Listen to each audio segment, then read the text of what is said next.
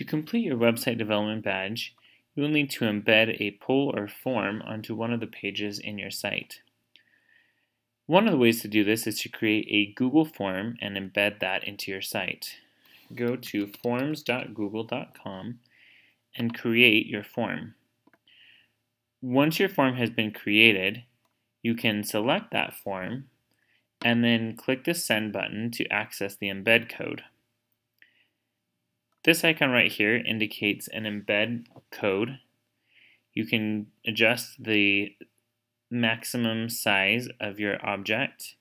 I suggest at least making the height bigger so that you can embed this so the whole item is visible.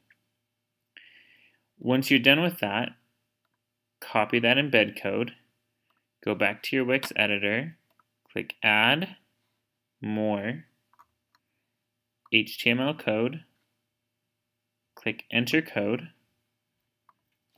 and then paste your HTML code and click Update.